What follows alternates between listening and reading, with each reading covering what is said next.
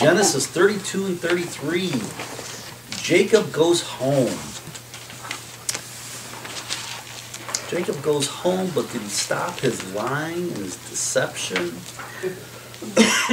Who knows? I think he's afraid. Well, what would Jacob have to be afraid of? Esau. Yep. Why? That shocked me that Esau welcomed him back so nicely. Yeah. Although he came with 400, so Yeah. it wasn't really In case it didn't go well. prepared for anything. Yeah. Yeah, but what got me is he still didn't go back. That, when we get to that part, it still bugs me. Yes.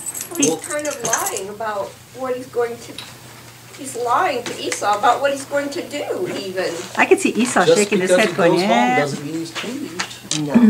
And just because he, well, we'll get to that. So, what do you guys see in the first couple of verses of chapter 32? Angels. Angels. Angels and messengers. That word is all over the place. The angels of God came to meet Jacob. So he calls the camp two camps. He named the place Manaim. Not that I'm saying that, not that I'm pronouncing that right, but that means two camps. And then Jacob sends his own messengers ahead of himself to Esau. So messengers all over the place. My strange Bible says 2 companies. Two It's companies. English. Companies. It's the English version. Oh, sure. And is that NIV UK or? It's just, they call it the New English Bible, and it has a list, the Bible, a New English translation, planned and directed by representatives of about every church, including the Methodists and the Presbyterians and the Friends and the so on, so Wow. on. Wow. Very cool. Different. Yeah, companies. Yeah, So it's more of a British, I think. yeah, more military. Yeah, yeah. So my question with the angels is, why did God send angels at this time? As instead of going himself. Or why did angels show up? Why is there any talk of angels whatsoever? I don't know. And I'll tell you what I come up Yeah, with. go ahead. Because when I have a question, I usually Always, look always. look for. Okay. It was a reminder from God that He was still with Jacob. That's what my book says. Okay. Oh, so I'm Yep, you're spot on. with your book anyway. Yeah. Thus God was with Jacob as he had promised. And it doesn't talk about anybody else seeing these. I don't. Angels, I don't know. So do we have Jacob once again seen into the spiritual realm? Usually when they see into the spiritual realm, it's usually in a dream. Okay. So he probably did see them. Okay. And I think most of the time when people see angels, it's most time limited. And of course Jacob's the only one there. He's nowhere near anybody else at this time. But messengers all over the place. And look at how Jacob greets, or look at what Jacob says to his messengers to tell Esau, the language he uses in verse 4. This is what you are to say to my master Esau. Your servant Jacob says, I have been staying with Laban and have remained there until now. I have cattle, donkeys, sheep, and goats, manservants and maidservants. Now I'm sending this message to my Lord that I may find favor in your eyes. So why do you think he used that language? Because he's scared. He's Yeah. scared, He's but trying to pay him honors, so maybe to get off the hook. Oh, to give him back his birthright. He's not No, gonna get I just back came up birthright. with that. I don't know why. no, Oh, it's because close. I'm working with It's close I'm to working give him a with blessing. Sparkies. Because that's what I initially thought. 'Cause they're doing that it he's this trying tomorrow. to give back what he stole from Esau, but he can't. Right. His father has given that to him. His father gave him the blessing. Mm-hmm. The birthright he probably could have given back because he stole it, but he doesn't. So what he wants to do is he wants to kind of appease Esau, but also give him a blessing back. Well, going over Sparky's about 2 chapters back for tomorrow, I reread what birthright is, and he gets double. Right. And that includes not only the money, the cattle, and everything. So maybe that is what he's doing. He's trying to make amends to his brother by giving him double back of what he out has. of his stuff. Right, Yeah. right. He could have probably given back the birthright, but he doesn't. Well, he doesn't know what Esau has, though. No. I mean, Esau could have done very well for himself. Yeah. Well, And he did. He did. He He's got his did own do country. very well, yeah. He's Yeah. got a lot of. He's got Well, lots of when stuff, he but he went thought to maybe he didn't Laban, do did well. he take a bunch of cattle and stuff with him? Didn't he just go? No. Nope, he just went with his He went staff. with his own stuff. Because he escaped. When he went No, to, I mean when he went there to start with. I mean, didn't he ever get the stuff of his birthright before he No. left? No, he. I didn't think he did, but I No. thought maybe I missed something. No, Esau blew a top, and he had to run. Yeah, he ran for his life. Right. Yeah. I'm speaking Sparky now, because that's what we're talking Oh. tomorrow. So they blew, he got mad. So, Well, I'm glad you translated. yeah, he blew a top. Blew a gasket. And like Sue said, or somebody said on this side,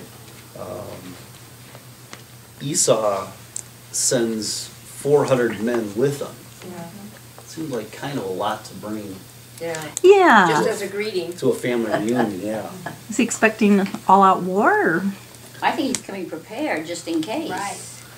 Yeah? But you Yeah, don't know he what the doesn't land know. is like. Pardon? You don't know what the land is like from Edom up to where Gilead, where Jacob was either. 'Cause I know he had to go through Moab, so you don't know what kind of stuff he had to. Oh, you mean if there were others in Right, between? right. Yeah. True. We know that whole area is full of enemies of Israel. So probably enemies of everybody. They're just probably warlike people. So we don't know what his motivation is at all. It just seems like a huge number. So he sends the men first. He sends the messengers first Correct. to Esau Right. to kind of appease him. And Esau comes back with 400 people, so Jacob's really afraid now. Ah, that's right. Esau must have done pretty good in 20 years to be able Yeah. to have 400 men and Yeah. prosperous, even though he was, He did. was his birthright. Yeah. He did well. And because Isaac did bless him, just not as much as he did. No, he had a Jacob. weird blessing. Yeah. He got shorted. Yeah, but I think if we went back to the blessing, it was something like he was going to be warlike, and he'll have his own peoples. So that's pretty much what he did. So knowing Jacob as well as we do by now, Mm-hmm. could he have been trying to bribe his brother? He could have Sending been all this stuff as a bribe? probably, Yeah. Probably. A bribe to say what? That. A bribe to say, don't don't harm kill me. me. Right, right. Don't Okay, kill don't me. that's what I kill would me. think, yeah. Yeah. right. Yeah. I'm kind of Lord, sorry, but yet not really. Yeah. Yeah. Lord, this is your servant. If God didn't tell me to come this way, I certainly wouldn't be back. But yeah, he's probably trying to bribe Esau. And Jacob sure wasn't out in front being the leader. Mm-mm. No. He was hiding at No. the end. Yeah, No. that's Well, even right. when he's praying to God here, he's kind of sounds like groveling. Yeah. Yeah. Now, Do you I get the did what you feeling, told or, me. I mean, when I was reading this, is Esau religious or no? I mean, Jacob at least puts on the pretense. Yeah, I don't think we ever get the feeling that Esau is religious. I didn't. No. Well, we never hear him pray. Right, He's always just, give me this, give me that. right, He's a hunter, and he's just a rough character. yeah. Yeah. And the New Testament said that God hates him. Oh, okay. There's a couple references to God Really? hating Esau. Yeah, that's Really? right. Because of Remember his. that, yeah, oh, you're right. now, you know what? Going back by that blessing, Isaac answered Esau, I have made him lord over you, and have made all his relatives and servants. So in other words, he's given it back. Lord. He said, here you go, Lord.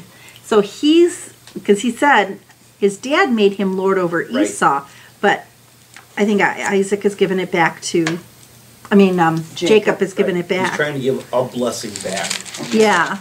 but not the blessing. But it says you will dwell Your dwelling will be away from the earth's richness, away from the dew of heaven above, and you will live by the sword, and you will serve your brother. Yeah.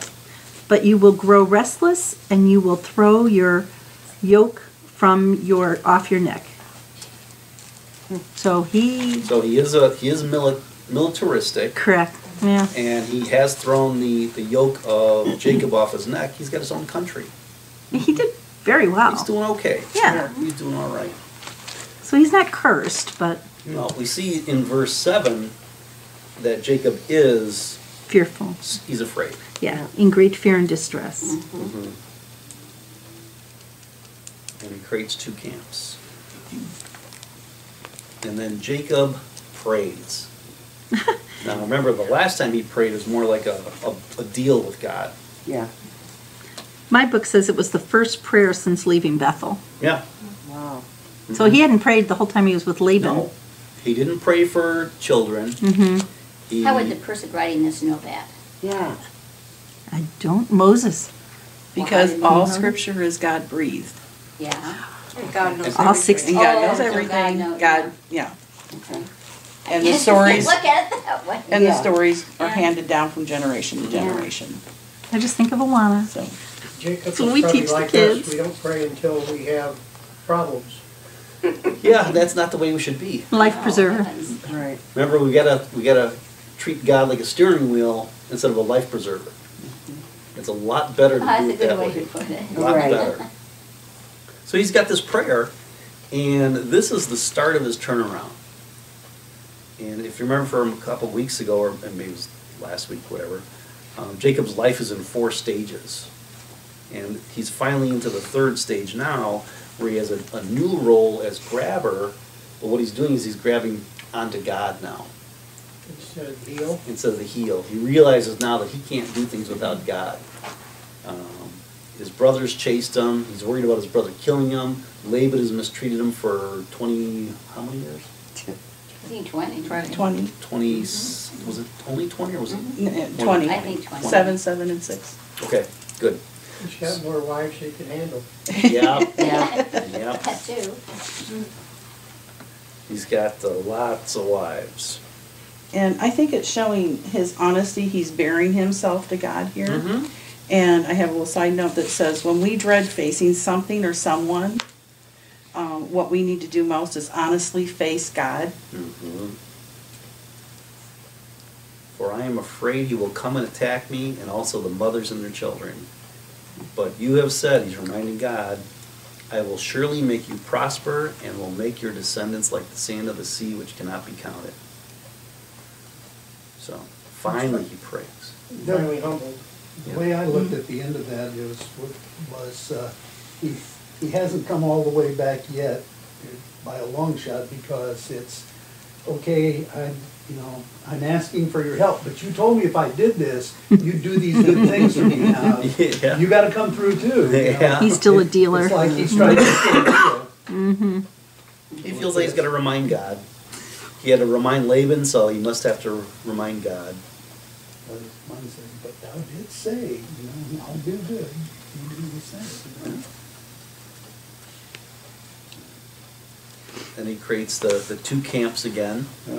Creates all the gifts for Esau. Before he hung out though, like a good leader, he was bringing up the rear. Oh, yeah. Yeah, he put his wife and children in front of him. Right. What a chicken.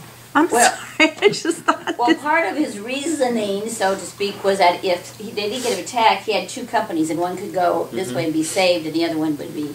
Yeah, but he didn't have to be in the back of the. I know, but that's yeah. He didn't lead the That's what you charge. say. You know, he did not lead.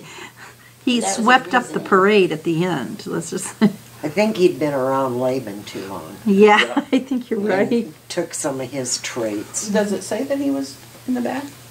Yeah, his, Yeah, it says his that. wives and the family were in Everything front was of him. in front. Yeah, Yeah. verse, Well, I know he sent ahead. yeah, verse 20 it says, your servant Jacob is coming behind us. Yeah.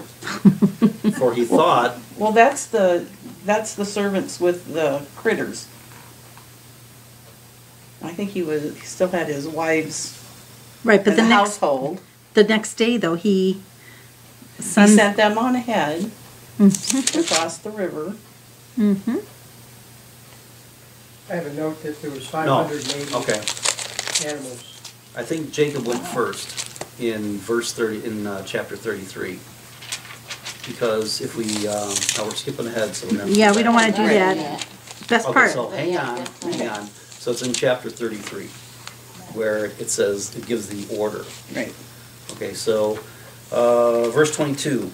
So right now he's only got 11 sons, because Benjamin's not born yet, Yeah, I wondered about that. you know. But there's one person missing who has been born. Dinah's not mentioned. Now, probably because she's female and she just doesn't count at this time. Not only is she female, she's just too young. So she doesn't count. Sends over all his possessions. Jacob's left alone. Now, here we come to a really, She's really gonna be fun. mentioned in chapter 34. Oh, she is. Yeah. She's a star, unfortunate star of chapter Yeah. 34. Now we get to a really, really, really, really good section. This seems so weird to me. It is weird. I mean, This is a weird, yeah, this is. I just never have really, hopefully you can enlighten me as to what all this means. Well, it's a weird section. No doubt about it. Because he That's a good enlightenment. wrestles with this guy who just shows up Till daybreak. till daybreak, All night. all night. One of the commentaries, it says, the section is indeed one of the most difficult to understand in the Bible. No doubt. Mm-hmm. Yep. I don't see my God down on the ground wrestling with some guy. I don't. That's In my what was supposed vision to of be who there, God wasn't is, it? I don't see that. Ever. He had a purpose to let him win. Was it supposed to be God though? Did he, That's what I who thought. really won? Well, he got a bone hip out of it. Yeah. He also got a blessing. And a blessing. And a blessing. And a blessing. My thing says Jacob had struggled his whole life to prevail, first with Esau, then with Laban. Now he was about to retain Canaan, and he was shown that it was that God that he must wrestle, not with Esau or any other human being.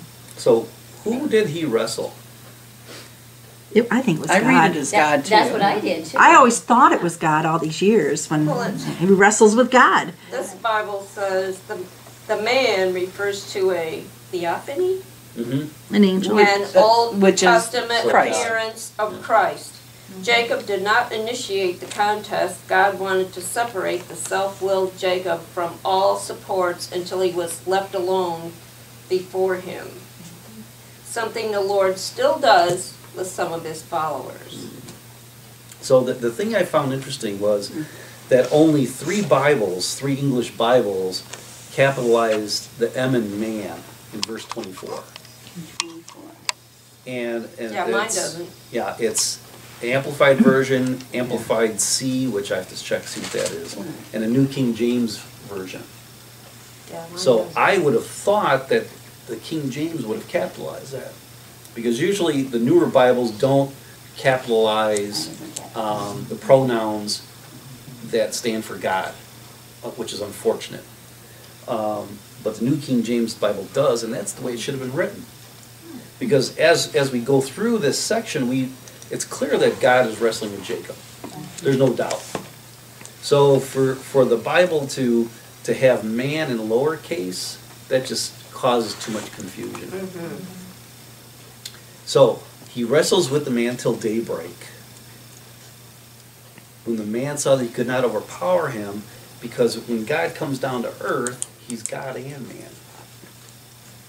So just like Jesus could have rained destruction on everybody from the cross on Good Friday, he didn't, because he was God and man. So there's a fine line. So the wrestling, God is making himself a fair opponent with Jacob.